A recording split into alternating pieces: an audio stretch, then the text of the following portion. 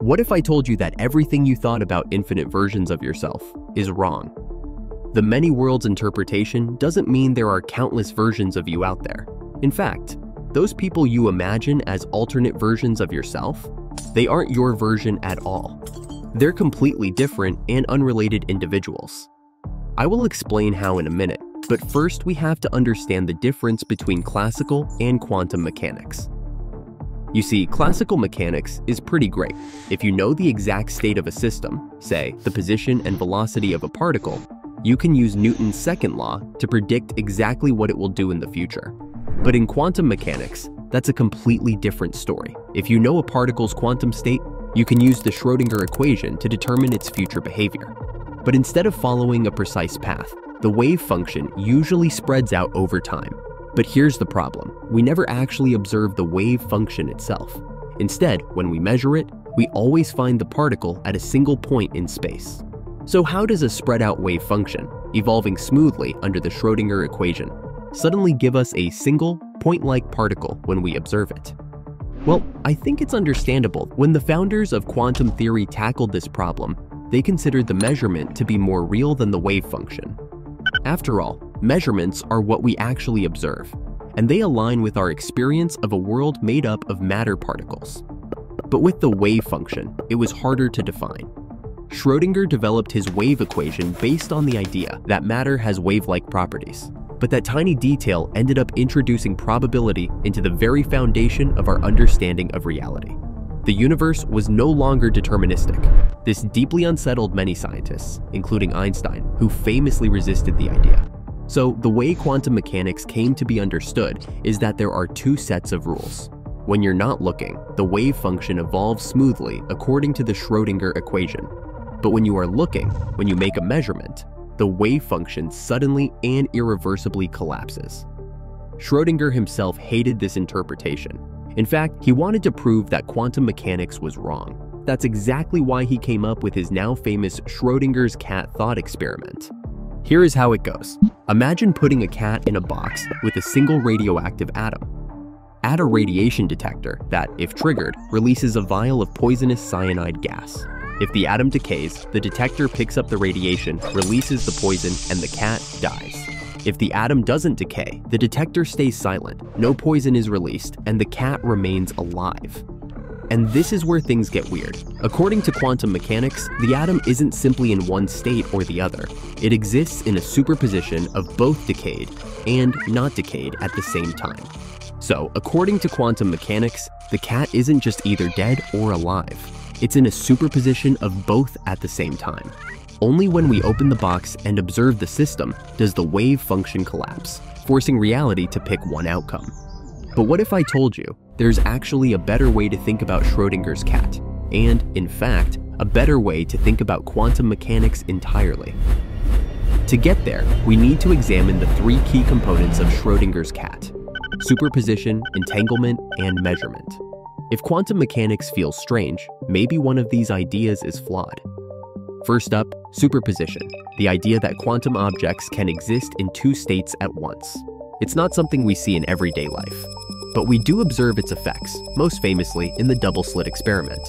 Fire individual electrons through two slits, and the pattern on the screen isn't just the sum of electrons going through one slit or the other. Instead, we see an interference pattern. The only explanation is that a single electron must be going through both slits at the same time. Now, superposition makes sense when we think about waves. They spread out, and their peaks and troughs can interfere with each other. When unobserved, electrons are described by a wave function. This wave must allow them to pass through both slits simultaneously. Superposition seems to be on solid ground. The next key concept is entanglement. Imagine two electrons fired toward each other with equal and opposite velocities. We know they'll scatter, but we don't know exactly how. Their paths are described by spread-out wave functions, giving us only probabilities.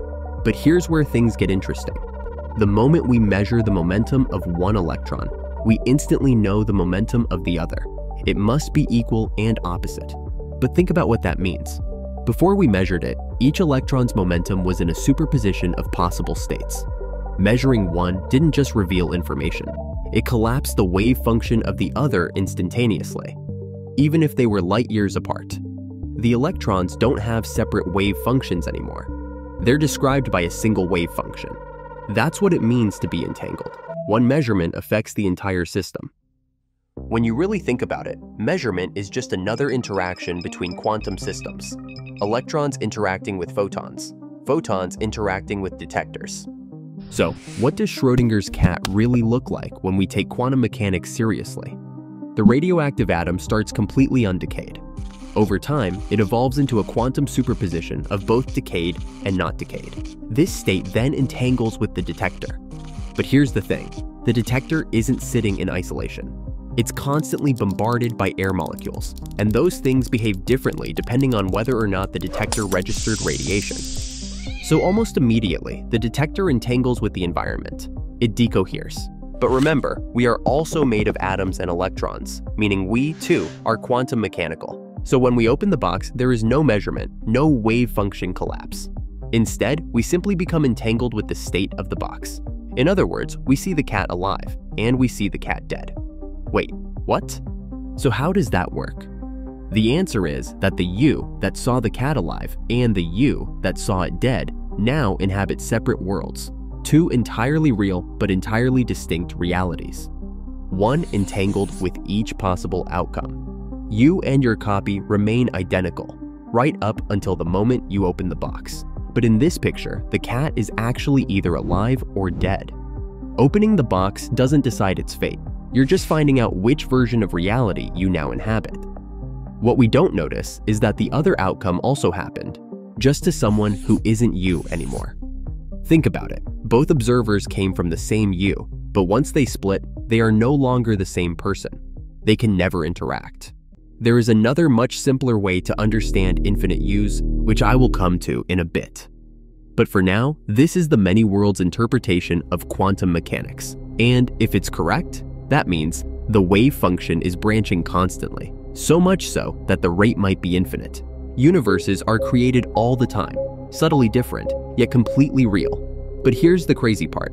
All those worlds are already part of the math of quantum mechanics. The many worlds interpretation just takes them seriously. In fact, removing those extra worlds requires something extra, like wave function collapse. And the point is, our experience of reality would be exactly the same under many worlds, as it would be if the wave function collapsed.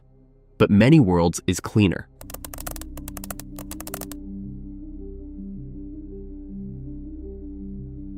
The universe branches whenever a quantum system in superposition becomes entangled with its environment. And that's happening constantly. Right now, inside your body, 5,000 radioactive decays happen every second. Each time, the universe branches. Now, is this branching happening infinitely often? Maybe. We don't know if the total number of possible branches is infinite or just really, really big. The answer depends on things we don't fully understand. But either way, it's humongous. But what about you being successful in life? Well, that could happen. There is a world where a version of you who made all the right choices is successful. But to be clear, that version isn't actually you anymore. When the universe branches, those versions of you become separate individuals. The you watching this video will never experience what those other versions are experiencing. But somewhere, in another branch, another version of you is probably watching a video just like this, and wondering if there are versions of him that are either more successful or struggling even more. But let's forget about quantum mechanics for a second. Just think about the universe. It is entirely possible that there is another version of you in this same universe doing the exact same things that you are, but just slightly different. Not only that, but there might actually be an infinite number of you. You see, we don't actually see the whole universe, and that's because light has a speed limit. That means there's a horizon, a boundary beyond which light hasn't had time to reach us. It's totally plausible that the universe is infinitely big. And if that's the case, statistically speaking, there are infinite locations out there where stars have bundled up in the same way they have in our galaxy. And among those countless galaxies, an infinite number contain solar systems that mirror ours. And within those endless solar systems, an infinite number of Earths have evolved with histories identical to ours. That means, somewhere out there, an infinite number of people who look exactly like you, think like you, and have lived lives just like yours, are watching a video exactly like this one. And who knows, maybe some of them even decided to subscribe. But here's the key. Those people aren't you. They aren't versions of you. They are completely different individuals. It just so happens that the atoms in their body are arranged in the same way as they are in yours.